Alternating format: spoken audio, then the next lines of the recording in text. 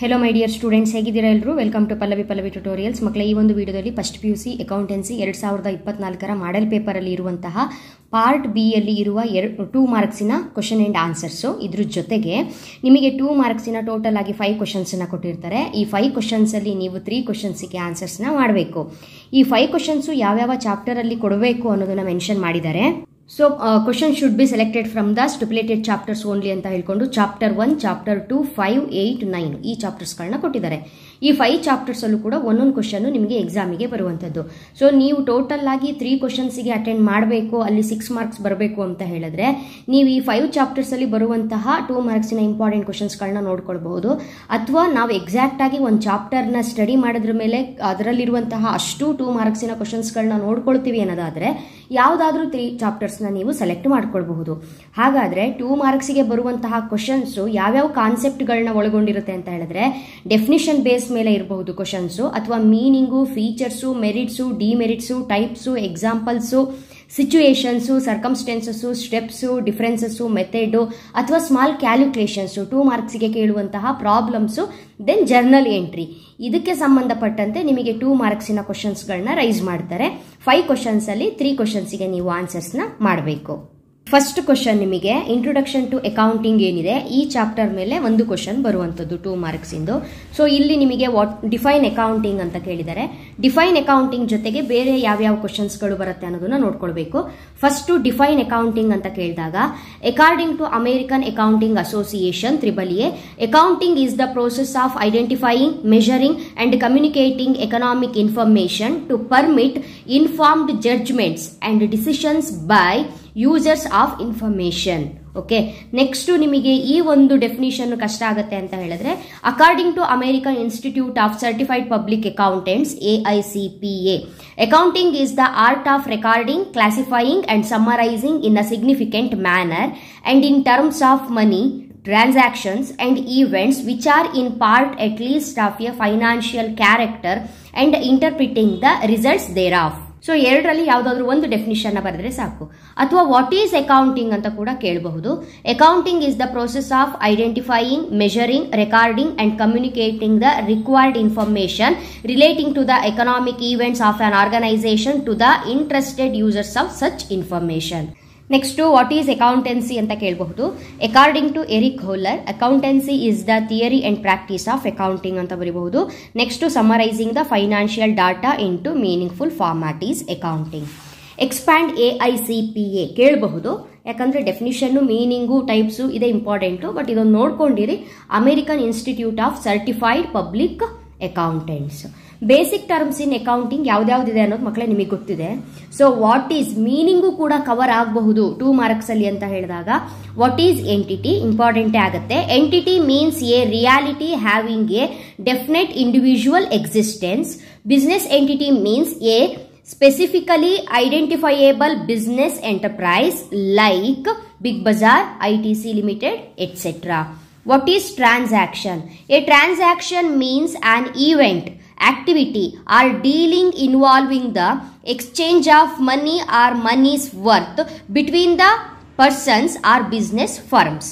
Example, purchase of goods for ₹1,000. Next, state 2 types of transaction: cash transaction, credit transactions. What are cash transactions? Cash transactions is a transactions which involves immediate receipt and payment. For example, goods sold for cash ₹1,000. What are credit transactions? Credit transactions are those transactions in which receipt or payment of cash is postponed to a future date. For example, goods purchased from Mr. A on credit for ₹1,000. Next, what are assets ಆಗಿರಬಹುದು ಅಥವಾ types of assets ಆಗಿರಬಹುದು.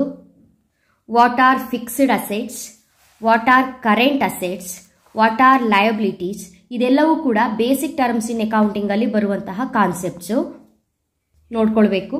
What is capital ಅಂತ ಕೇಳಬಹುದು. Capital is the amount invested by the owner in the business. Capital is equal to assets minus liability.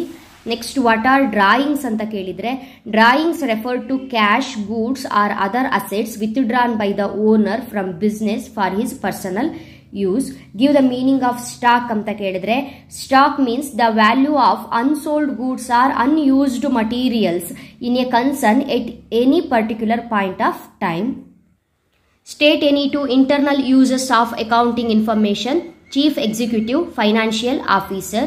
State any two external users of accounting information, investors, tax authority, creditors, customers. State any two users of accounting information, management, creditors, investors, tax authority. State any two users of accounting information, management, creditors, investors, tax authority. State any two branches of accounting, financial accounting, cost accounting, management accounting. State any two qualitative characteristics of accounting information, reliability, relevance, understandability, comparability. State any two objectives of accounting, ಯಾವುದಾದರೂ ಎರಡನ್ನ ಬರೆದ್ರೆ ಸಾಕು. Calculation of profit and loss. Next to maintenance of records of business transactions. Next theory base of accounting ಏನಿದೆ ಈ chapter ಅಲ್ಲೂ ಕೂಡ 2 ಮಾರ್ಕ್ಸಿನ ಒಂದು question ನ ಕೇಳುವಂತದ್ದು. State any two accounting concepts, business entity concept, ಮನಿ measurement concept, going concern concept, cost concept, matching concept. ಯಾವುದಾದ್ರೂ ಎರಡನ್ನ ಬರೆದ್ರೆ ಸಾಕು. ನಿಮ್ಮ ಮಾಡೆಲ್ ಪೇಪರ್ ಅಲ್ಲೂ ಕೂಡ accounting ಕಾನ್ಸೆಪ್ಟ್ಸೇ ಕೇಳಿರುವಂತದ್ದು. Next state the systems of accounting ಕೇಳಬಹುದು. Single entry system, double entry system. What is double entry system ಅಂತ ಕೇಳಬಹುದು. The system of recording to aspects that is debit and credit of every transaction in the books of accounts is known as double entry system. State any two basis of accounting ಕೇಳಬಹುದು. Cash basis, accrual basis. Next, what is money measurement concept ಅಂತ ಕೇಳಬಹುದು 2 ಮಾರ್ಕ್ಸ್ಗೆ. Money measurement concept means only those transactions which can be expressed in terms of money. That is monetary transactions such as sale of goods for cash, payment of salary, etc. are to be recorded in the books of accounts. What is matching concept anta kelಬಹುದು. Matching concept means to measure the profit or loss of the business.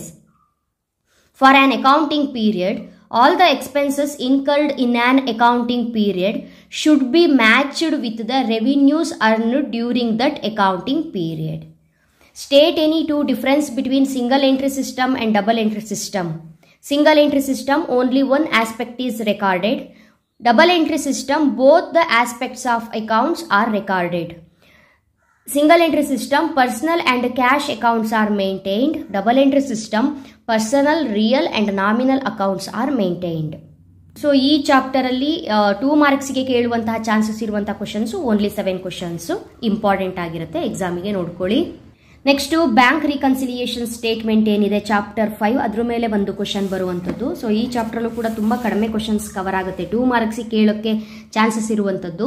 What is bank over draft? Bank over draft is A situation wear cash withdrawn from the bank is more than the amount of deposit. What is bank reconciliation statement? ಇದು ಕೂಡ important question. Bank reconciliation statement is a statement which is prepared to tally the bank balance as per cash book with the bank balance as per passbook by showing the items of difference between the two balances. What is passbook? Passbook is a copy of customer's account as it appears in the ledger of the bank. Bank gives it to the customer. Next one. Why is amended cash book prepared? The amended cash book is prepared to record the correct items which appear only in the passbook. This process reduces the number of items responsible for differences which should appear in bank reconciliation statement. Last one, ee chapter alli what is balancing of an account? Balancing of an account is the process of finding the difference between the total of the debit side and the credit side of an account. Next financial statement 1 ಇದರಲ್ಲಿ ಒಂದು question ಬಂದಿದೆ ನಿಮಗೆ ಎಕ್ಸಾಮಿಗೆ. So ಈ chapter ಅಲ್ಲಿ ಕೇಳೋದಕ್ಕೆ chances ಇರುವಂತಹ ಎಲ್ಲ 2 ಮಾರ್ಕ್ಸಿನ questions and answers. State any 2 examples for current asset, cash, stock, ಡೆಟಾರ್ಸ್, bills receivable. Give 2 examples for outstanding expenses, outstanding salary, outstanding rent. Give 2 examples for fixed assets, building, furniture, machinery, motor car. State any 2 objectives of preparing financial statements ಕೇಳಬಹುದು. To present a true and fair view of the financial performance of the business. To present a true and fair view of the financial position of the business. Last one, how do you treat interest on capital while preparing profit and loss account? Interest on capital is treated as expense for the business and is shown on the debit side of the profit and loss account. Next last chapter financial statement 2 ಏನಿದೆ, ಇದರಲ್ಲಿ ಒಂದು journal ಎಂಟ್ರಿಯನ್ನು ನಿಮಗೆ ಕೇಳಿದ್ದಾರೆ ಮಕ್ಕಳೇ. Outstanding ಸ್ಯಾಲರಿಗೆ journal entry ಏನು ಅಂತ. So including outstanding salary ಯಾವ್ಯಾವ journal entry concepts ಕೇಳಬಹುದು ಅಂತ ಎಂಟ್ರಿಯನ್ನು ನೋಡ್ಕೊಳ್ಳಿ. ಯಾವ ರೀತಿಯಾಗಿ ಬರೀಬೇಕು ಅನ್ನೋದು ಮಾಡೆಲ್ ಕ್ವಶನ್ ಪೇಪರಿಗೆ ಆನ್ಸರ್ನ ಹೇಳುವಾಗ ಸಿಸ್ಟಮ್ಯಾಟಿಕ್ ಮ್ಯಾನರ್ ಯಾವುದು ಅನ್ನೋದನ್ನ ಹೇಳಿದ್ದೀನಿ.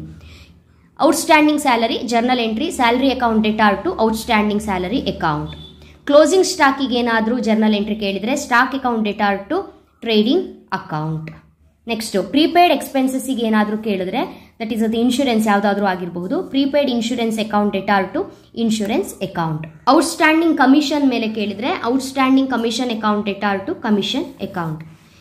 ಇನ್ಕಮ್ ರಿಸೀವ್ಡ್ ಇನ್ ಅಡ್ವಾನ್ಸ್ ಅನ್ನೋ ಕಾನ್ಸೆಪ್ಟು, ನಾವು ಯಾವುದಾದ್ರೂ ಇನ್ಕಮ್ನ ಅಡ್ವಾನ್ಸ್ ಆಗಿ ರಿಸೀವ್ ಮಾಡಿಕೊಂಡಾಗ ಜರ್ನಲ್ ಎಂಟ್ರಿ ಯಾವ ರೀತಿ ಬರುತ್ತೆ, commission account debtor to commission received in advance account.